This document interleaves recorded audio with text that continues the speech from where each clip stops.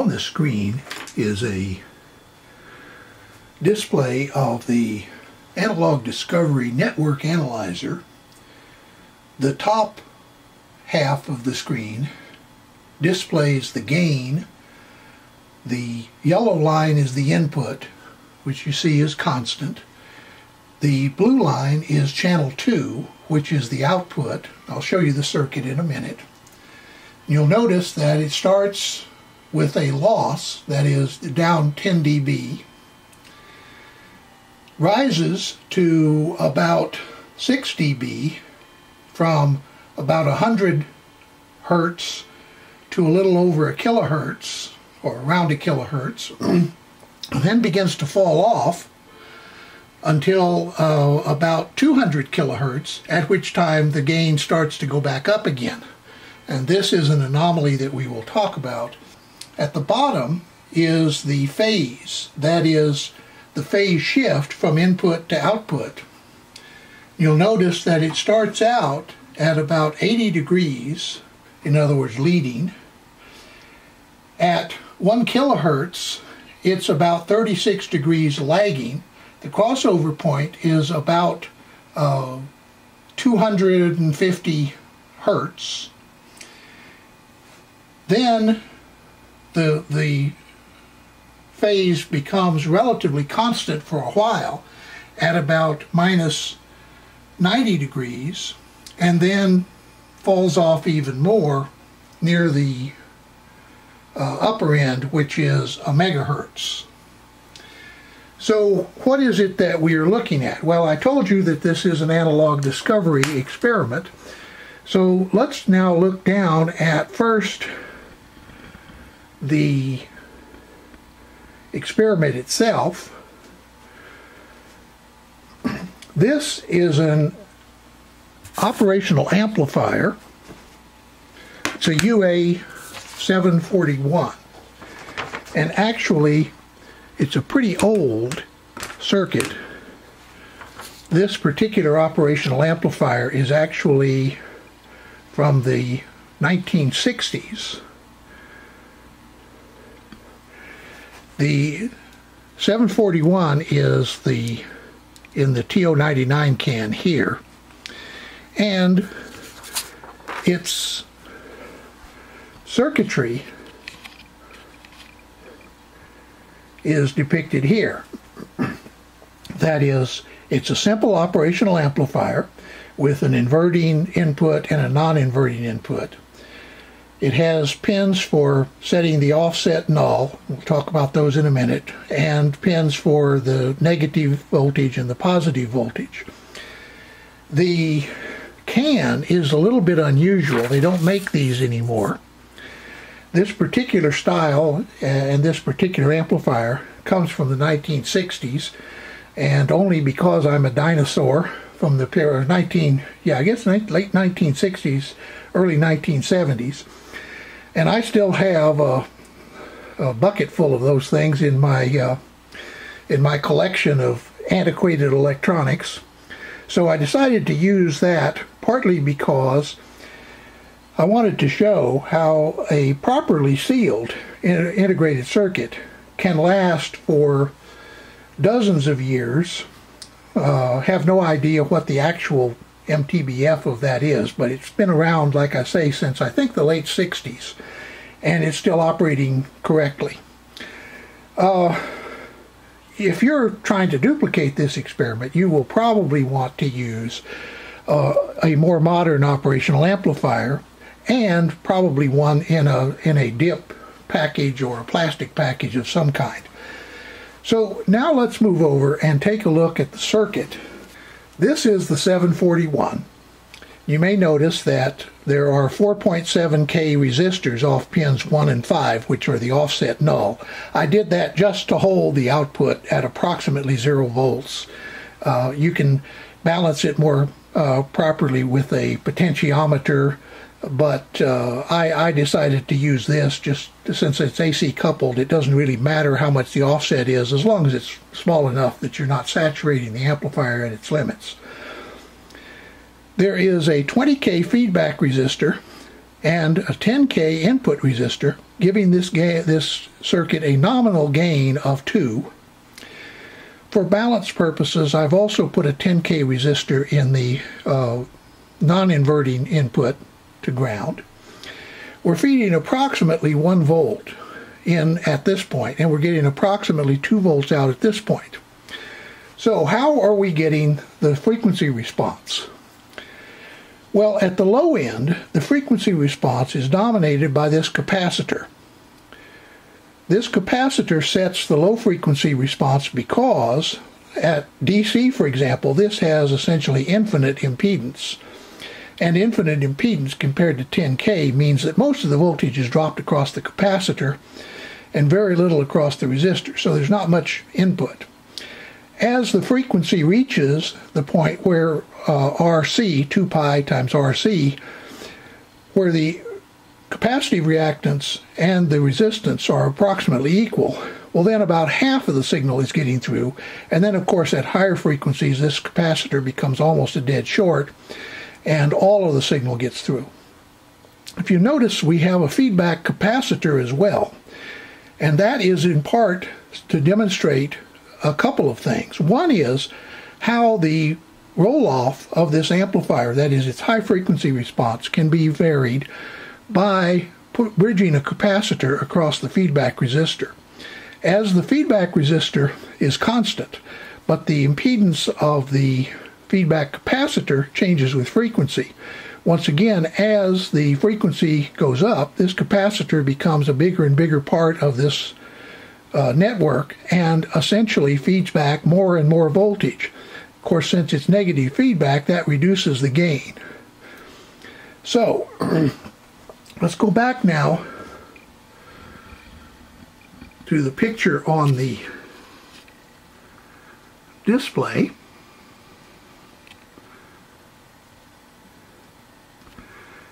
And talk a little bit more about what's happening out here. This is a fairly normal 20 dB per decade fall off, which is due to the feedback capacitor. However, at approximately this frequency, an interesting phenomenon begins to occur. The output impedance of the integrated circuit, of the op-amp, begins to be a significant part relative to the capacitor. That is, the capacitor starts actually feeding energy back from the input into the output of the op-amp. Let's take another look at that.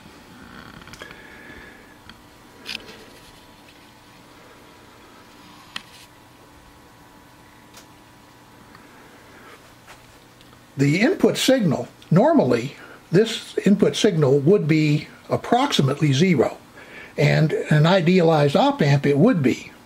However, an idealized op-amp also would have no output impedance.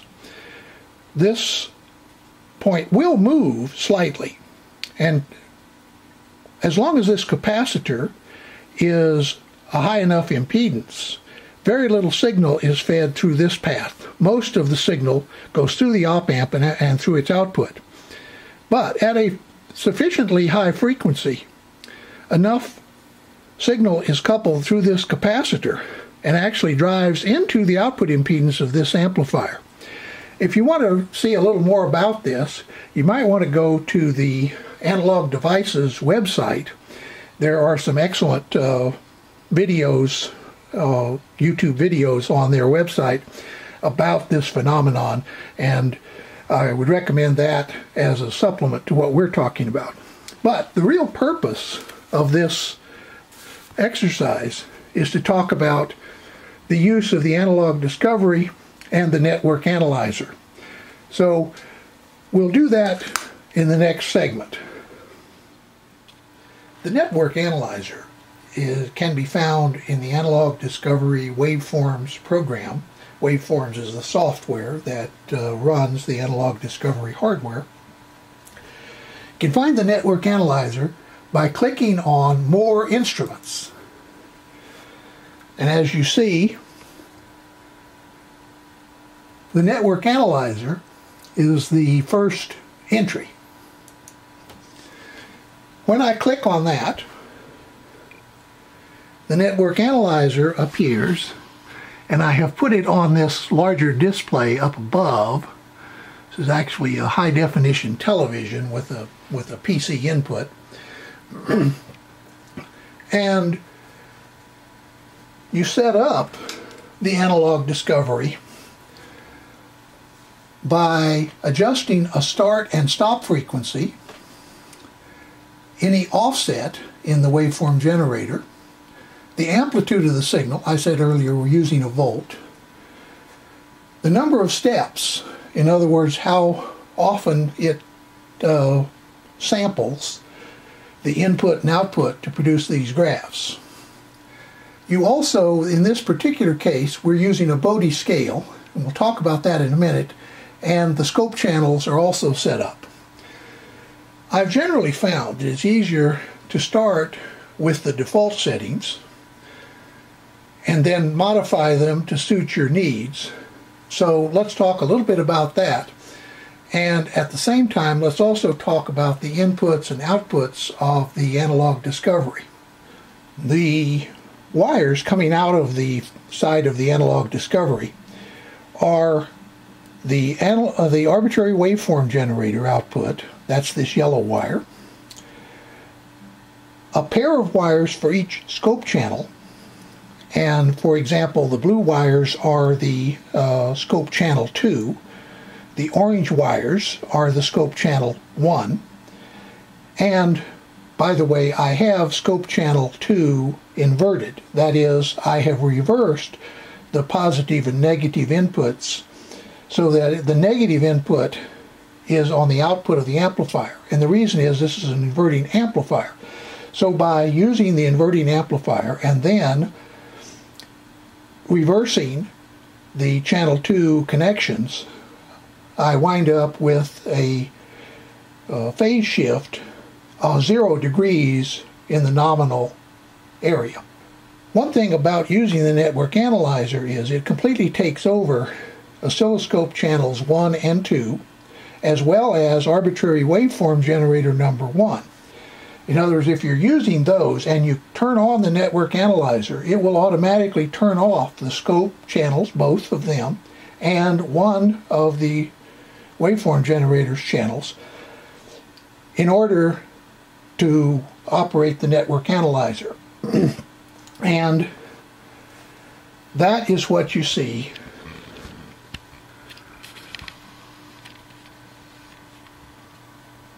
up here. The arbitrary waveform generator is the orange line, which is also channel 1, as you note up here, of the oscilloscope. It's 1 volt constant. Channel 2 is this trace, and channel, the phase trace is also channel 2 relative to channel 1. And something that you will notice is how slow it runs at the very beginning. As it gets up into the higher frequencies, it runs much faster. The reason is that at very low frequencies, in this case we're starting at 10 hertz, it has to wait until there have been enough cycles to go through the circuit and detect the output. Well, at 10 hertz, to get 10 cycles, you need to wait a second. When you get to 20 hertz, you only need to wait a half a second to get 10 cycles, and so on. I don't know exactly what the sample rate is in the analog discovery. It probably tells me somewhere, but I haven't found it. But if you assume, for example, that the sample rate is constant, in other words, it needs, say, 10 samples, then down at this end, it's going to need a full second to do that first sample, a half a second to do the next sample, a quarter of a second to do the next one, and so on. And that's why it runs so slowly at the left-hand edge. Now, I should point out that network analyzers have been available for a very long time, but they've been very, very expensive. The analog discovery, I paid $150 for the one that I have. is the first network analyzer that I have seen that is affordable to a hobbyist or an experimenter like myself. I'm retired at this point, so cost of equipment is an issue. The last network analyzer I remember using, I know cost more than $10,000. I think it actually cost more than $20,000.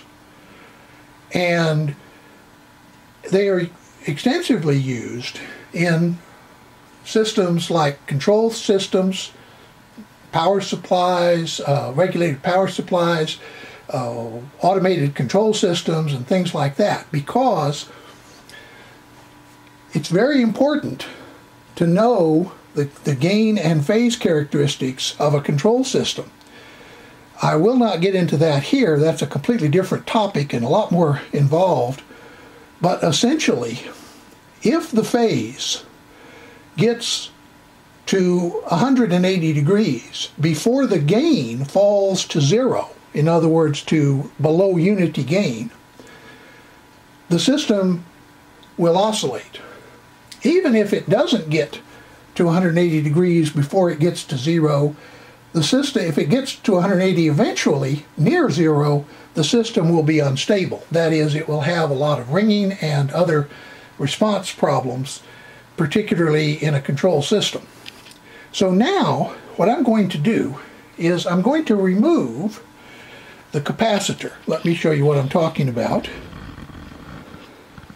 I'm talking about this capacitor, the feedback capacitor. I'm going to remove that, but I'll do that while watching the screen. I'll let it finish this cycle.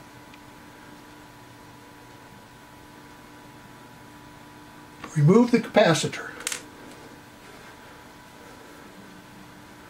You see what is happening is we have extended the frequency response out to near 100 kilohertz, at which point it begins to fall off. We also have changed the phase characteristics. Now, the phase characteristics begin to approach about 0 degrees at around 800 hertz or so, and remain at 0 out to well beyond 10 kilohertz. The reason, by the way, that we have this phase characteristic, that is a leading phase characteristic at the beginning, at the low frequencies, is because of the input capacitor. So this is typical of an AC coupled integrated circuit. At the low frequencies, the input capacitor dominates. Now we could switch this to a DC input. I may do that in a little bit, in which case we should get a fairly flat response out to some frequency and essentially 0 degrees phase shift from the beginning. The reason that we get a fall off even without the feedback capacitor is because of the frequency response of the amplifier itself, the integrated circuit. The operational amplifier, of course, has a limit, a gain bandwidth limit. And at a gain of 2, its bandwidth limit is approximately 100 kilohertz. You can find that on the spec sheet of any integrated circuit, what its gain bandwidth product is. I believe the gain bandwidth product of the 741 is around a megahertz, which means that unity gain, the 3 dB fall off is at about. Now I've removed the input capacitor. Effectively, I just shorted it out with a jumper wire. You'll notice that now we get flat response all the way down to DC, or at least in this case it's 10 hertz, but if we were to do it below 10 hertz, we'd find that it goes to DC. And notice that the phase is now 0 degrees all the way out to the point where the characteristics of the amplifier itself, that is the operational amplifier 741, begin to take over. And at that point, the gain begins to fall off and the phase begins to shift to negative 90 degrees. Now, you may notice that eventually, at a high enough frequency, the phase gets greater than 90 degrees. In fact, it begins to approach 130 or so degrees at 1 megahertz. However, by then, the gain is well below zero. This is the 0 dB line.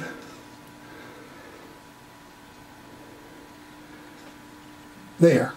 And you see that's where the gain falls off. And at that point, the phase is only about minus 72 degrees. So this circuit would be well behaved in a control system.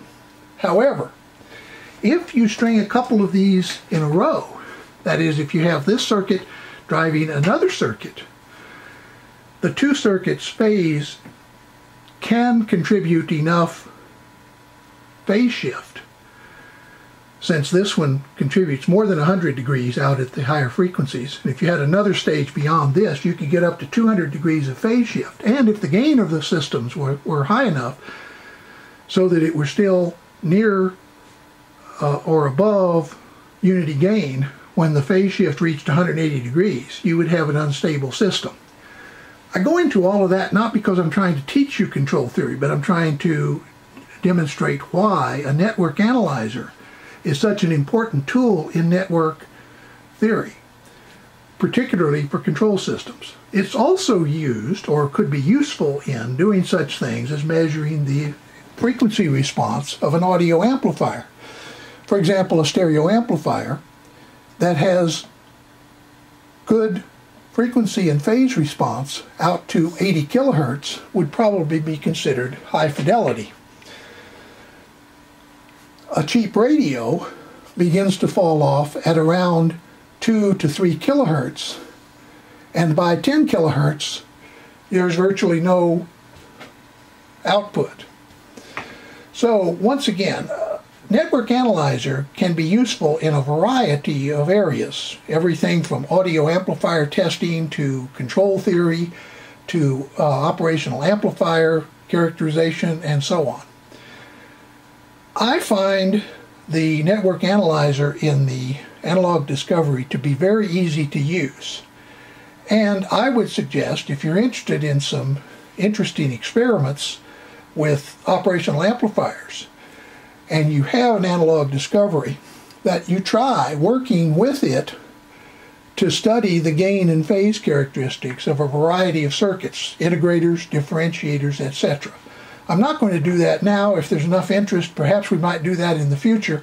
But for now, the purpose of this video was simply to explain the network analyzer, how it can be used, and the characteristics of the analyzer when it's used in this particular case in an operational amplifier circuit. I hope you got something out of this, and I look forward to seeing you in a future video.